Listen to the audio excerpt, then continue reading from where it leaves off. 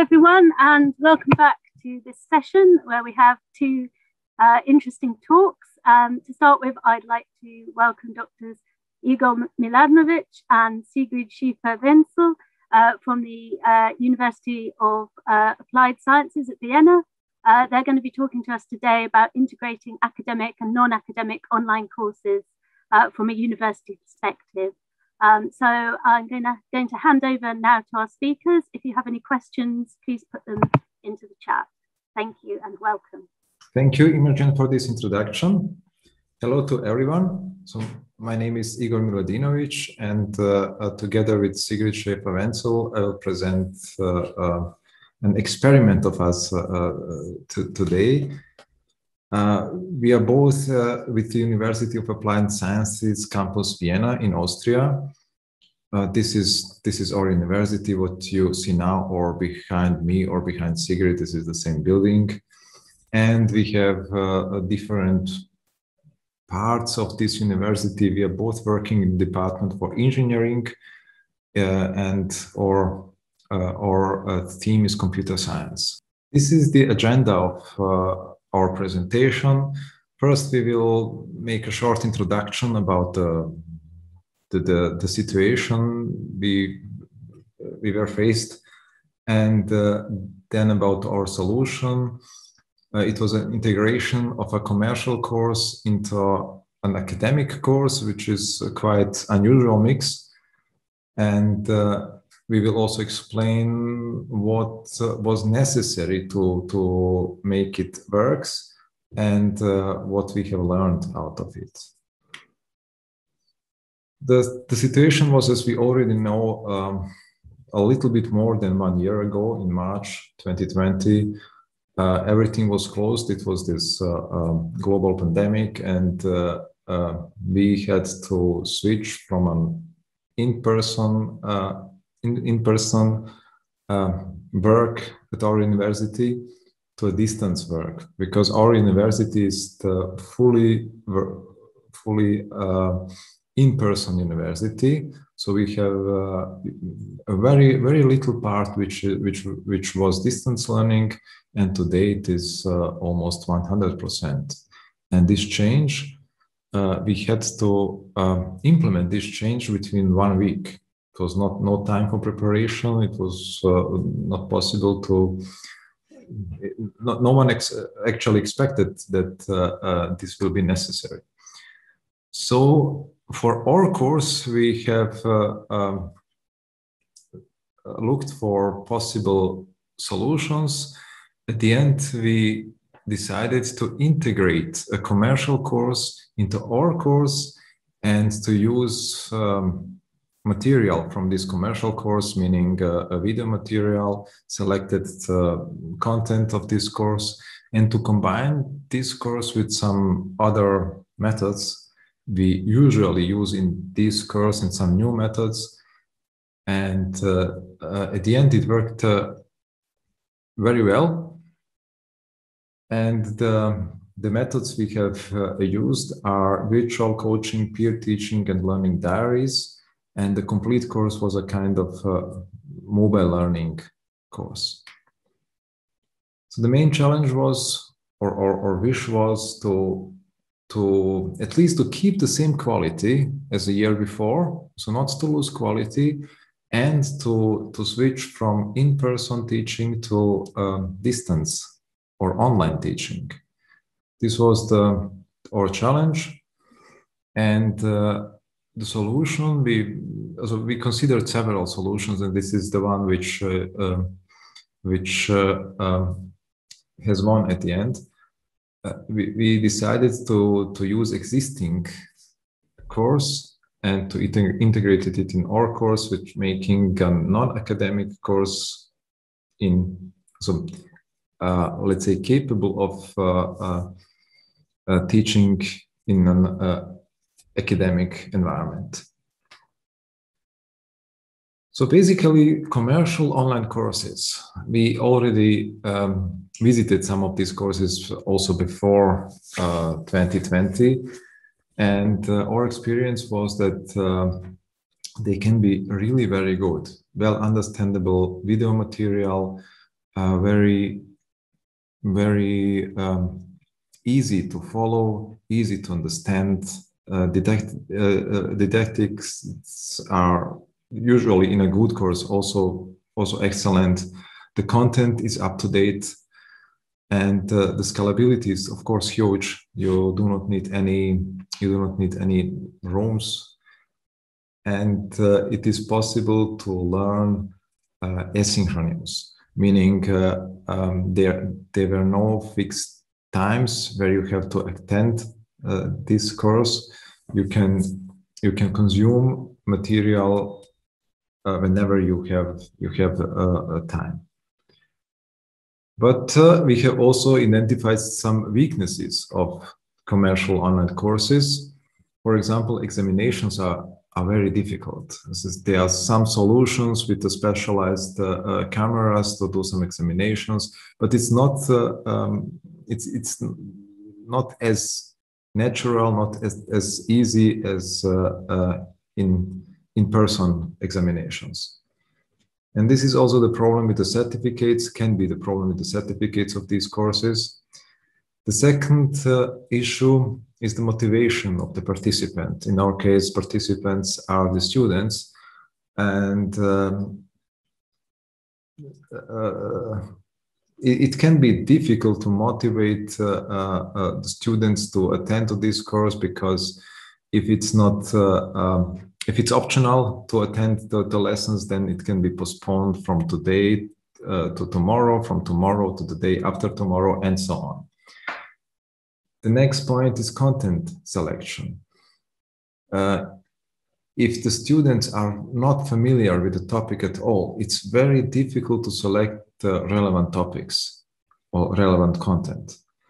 And commercial courses can also be very expensive, especially for students' budgets.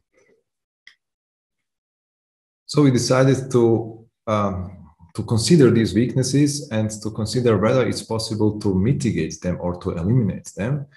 And our way was, our answer was yes. And first we have found a course which is free of charge, and we selected the relevant contents, the relevant for our course, and we integrated in our mobile learning course this commercial course, and we supported this by different methods, as I mentioned before: learning diaries, virtual coaching, and peer teaching, in order to keep students motivated, to keep them active, to give them some tasks which needs to be completed until the next week, and to keep a kind of the tracking of the progress of students. And now I would like to hand over to Sigrid, who will explain you in more detail what we did, more about this experiment, and also what we have learned out of it. So our course was a mobile learning based course, which basically means that we decided to use learning material and also designed learning material for ourselves that is optimized for mobile devices such as smartphones or tablets. We already have experience with this kind of teaching, so mobile learning concepts, and we also decided to use mobile learning for this course. So all the learning material we used for this course is mobile learning suitable, mobile learning adapted.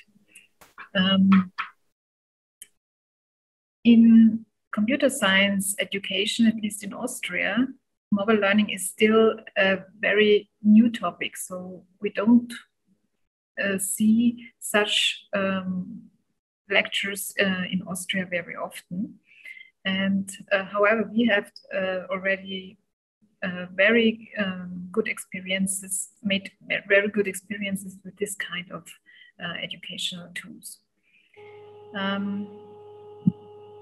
We have the problem that our programming courses face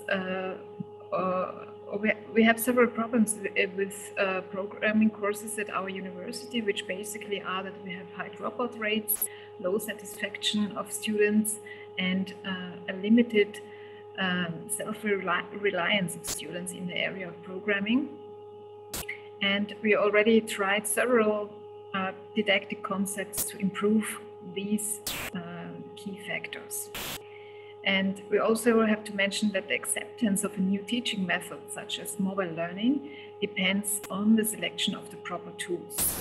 And we have selected several tools that help us to integrate mobile learning into our course, and also to integrate this non-academic course into our academic course.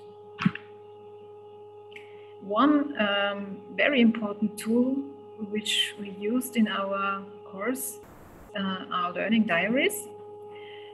Learning diaries offer a tool to support, structure, and consolidate the learning progress of students in distance learning phases. It has several advantages for students and also for the lecturers. Basically, it's a tool that should improve self-reflection of students, self-organization. It's also a kind of communication tool between the lecturers and the students. Students can answer certain questions which we provided to them. They can also integrate emotional information, their opinions and attitudes, and they can, what is the most important function of learning diaries, self-reflect on the learning progress. And we extensively used learning diaries for this course, as the students had to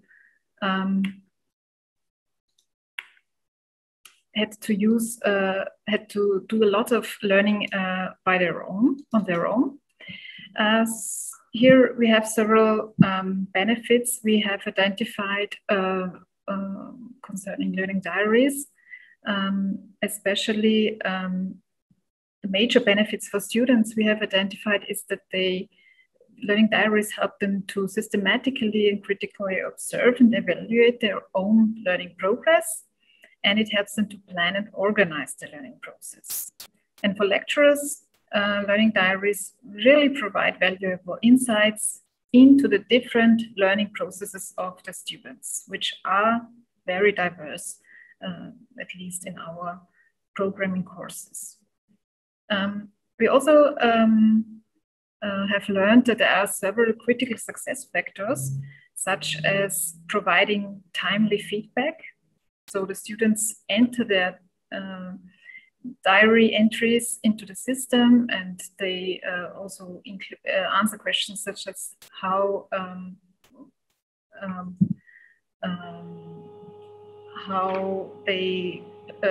which problems they had and how they come along with the course and so on.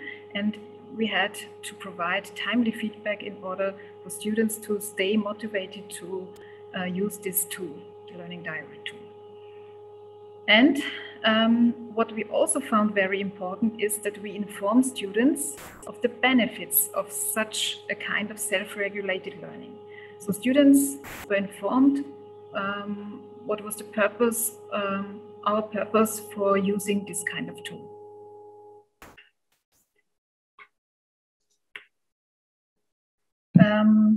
We used mobile learning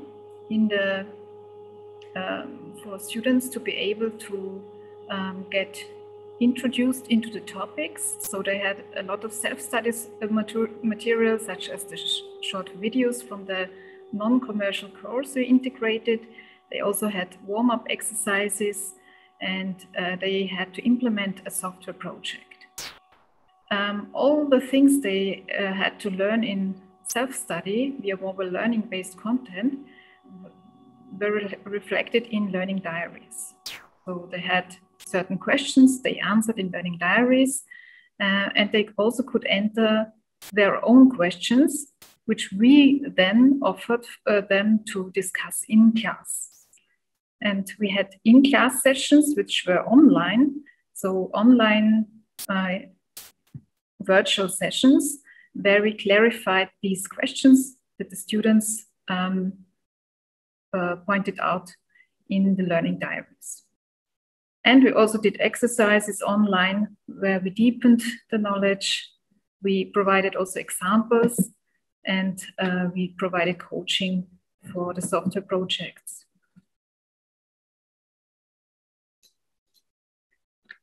Okay. Besides learning diaries, we also provided virtual coaching, as I already mentioned. So we had regular online meetings where we answered the questions that the students provided in advance. And we provided these answers in plenum, so all students were able to attend these virtual coaching sessions. And we also provided individual coaching sessions on demand. Also, peer teaching was a didactic tool we applied in this course. So we had several students. This is always the case in the programming courses. We always have a mix of students that are already very good programmers and students that have difficulties in this area or still starters. And we extensively used this peer teaching tool where advanced students supported the other students, and this worked very well in this course. We also had a forum in Moodle where students discussed their problems with the software project, and we had a peer review of the software projects that were handed in at the end of the semester, and also a peer review of the seminar papers they had to write. Altogether, we have several lessons learned from this ad hoc change of our mobile learning course. So we integrated these commercial online courses into our usually on-site course. And we decided to do this because we didn't have enough video-based content. And in our case, this worked very well because the commercial online course we selected provided up-to-date video-based content on the topics we otherwise would have taught in person.